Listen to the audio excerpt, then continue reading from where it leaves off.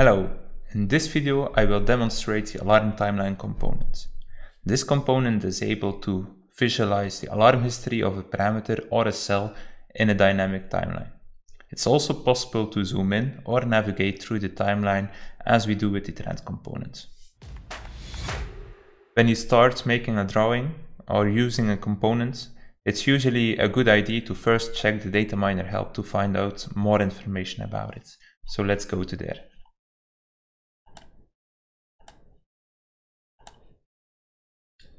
As with all Visio features, this location is under basic DataMiner functionality and then Visio drawings.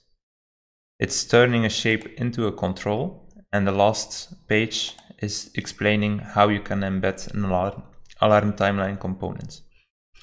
The most basic configuration is by specifying an element and also a parameter ID. So let's do that. Let's go to a Linux platform driver that we have in-house, and let's say we want to visualize the physical memory usage. So let's see what parameter ID is of this parameter. It's 1005, so let's start off. I have a very basic Visio drawing with just a rectangle. So we will start from scratch and see what we can add as features.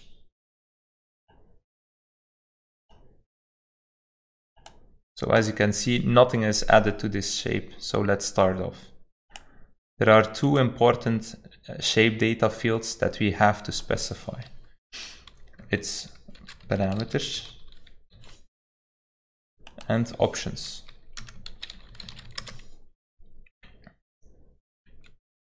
As you can find in the DataMiner help, the option that you need to specify is alarm timelines. Now for parameters, that's just the element ID and then the parameter ID as we saw. Now we can use placeholders in this context, so you can type in this element ID and it will dynamically fetch the element ID of the element where the Visio drawing is linked to. Now add a column and then we specify the parameter ID of the physical memory usage. Save it and let's see what it gives.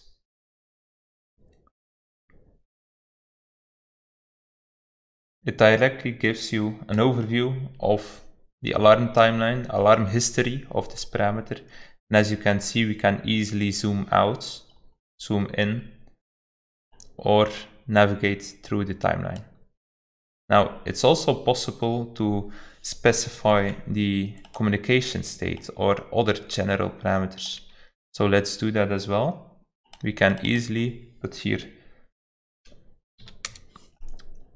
Let me just double check on the parameter ID. Yes, 64,501. And this will give you the communication state of the element, so whether it was in time mode or the communication went good. So we can easily show that to you in a very nice drawing. It's also possible to point to specific cells, as I said in the introduction. So let's go to network info and let's say we want to visualize the RX data rate. Let's go to the Visio.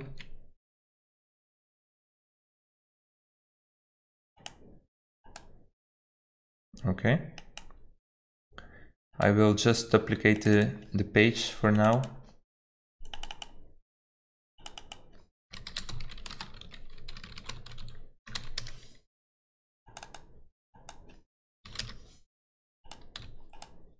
What we now can do is go to the parameter to see what the parameter ID is of this RX data rate. 616. And let's say we want to visualize this second row because it points to the external interface. And we need the index, which is 2 in this case. So we put the parameter ID and then the index, just like that. We save and let's see what it gives.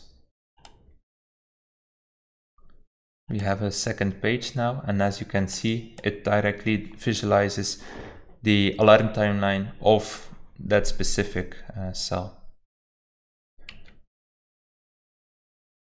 Now, what is also possible is to use a subscription filter instead of the index. So let's say we can remove the index, and then you can define a subscription filter. This is also explained in the DataMiner help, so let me check that. Here you can see you can use a column index or a subscription filter. And the dynamic table filters are also visualized what you can do with it. So let's say we want to use this subscription filter. We put value equals, and then we find out on which we want to put the filter. So let's say we want to have the operational status that needs to be up. This is parameter 610, and let us put that in the Visio. So 610 has to be up, which is 1 in this case. Let me save it and let us see what it gives us. So yeah, indeed it gives the same exact timeline as both of the interfaces are up. Now I have demonstrated how to visualize one entry on the alarm timeline, but it's also possible to show multiple entries. On this component we have two concepts. We have the band definition and the parameter definition. A band definition is, as the name it says, it's the band. You can give it a clear name, and it contains one or multiple parameter definitions. For example, 2 cells in a table. Now, to be able to show that to you, let's navigate back to the Visio. Let's say we want to visualize the total processor load, which was parameter 1005, the physical memory usage, which was parameter 1005, and also the total processor load, which the ID is 10. So let's go back to our Visio and let's try that out.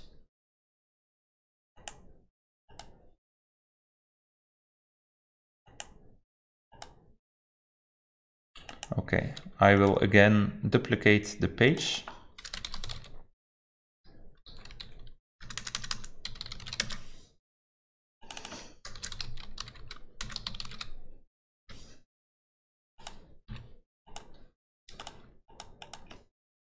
And the first parameter was 1005.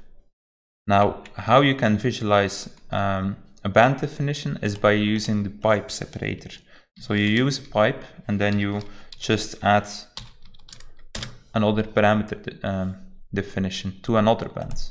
So this is parameter ID 10. If I save that, and I will show that on Cube, we have now a new page, and as you can see we have now 2 bands. The first one is the physical memory usage, and the other one is the total processor load. Now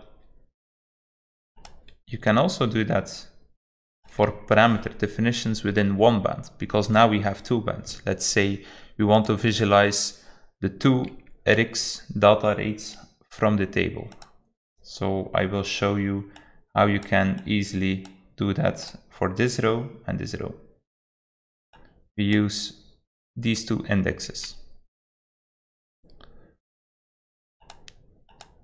So the parameter ID was 616 and the first index. And then instead of a pipe, we use a dash. And then we put the second parameter definition for the second parameter. Now, if you try to save that in my current cube, you will only see 1. But this can be fixed by using an extra option on the shape data field, and I will show that to you. So we go to the DataMiner help, and here you can add a few options. I will go over them as seen fit, but for now what is useful, it's the height. So the height is defined in a number between 0 and 1. So let's try that out. So after each parameter description, you can add a semicolon and then all the options that you need. Let's say we want a height of 50% for the first index and also for the second index. So let's save and see what it gives us. Now you can see we have one band and two parameter definitions within this band. As you can see, it shows you the alarm timeline as you see on the actual component. Now, when a user comes to this Visio, it's not clear what this is about. So now let's see what the other options contain and that we can utilize to make this Visio more clear. So the first option is include in summary. This include in summary relies on a parameter definition. So you can give that to a parameter definition, and it will also introduce the display name of that band. So if you have, like in this use case, two bands, you will be able to see two band definitions which are different. Here, these are two parameter definitions in one band. Here you will see only one display name. So let's try this out. So let's say we want to include in summary on the first band, and we put a semicolon and then include in summary. Save. Wait a moment, and then you will see that the first band has a display name. It also has a summary of the severities during the timeline that is now shown. Then the display name is as defined in the help. It's the name of the element, then the name of the parameter, and then optionally the name of the index. We use the same option in this in the two parameter definitions. So let's say we want first on the first parameter definition, and you will see that the display name is linked to the two bands. The timeline contains only the summary of the first parameter definition, as you can see. Now let's say we want to add also the include in summary to the second parameter definition. We add a semicolon, include in summary, and we will see that it will also contain now the severity of the second band. However, the name, the display name of the band is still not that clear. So what we can do is we have another option called display name. We can put that on the parameters shape data field. So we add a third semicolon, display name equals, and then Rx data rates. We save, go to the Visio, and then we will see a more clear display name. Now I have showed you the basic configuration of the alarm timeline component, but we can make it also dynamic. For example, I prepared a little bit two toggle buttons, local and external. This represents the interfaces, the local interface and the external interface. We can, by using session variables, toggle it between whether we want to show it or not. So let me first explain in short how these toggle buttons are created. For example, for the local interface, we have a session variable called showLocal, and we have two shapes above each other. We have the cross and the check. The cross is shown if this showLocal session variable is empty, and if it's shown, we're able to click on it. And what we set is the syntax for the parameters used in the alarm timeline component. We need to use a different separator because we use colons in this context, and this would collide with the syntax of the setvar command. I also placed a small tooltip and used the hover type geometry option to easily or to nicely have the enable the hyperlink around the circle instead of a square. Now on the check, it's just the opposite, so it hides the shape if it's empty, and it's also set the showLocal variable to empty.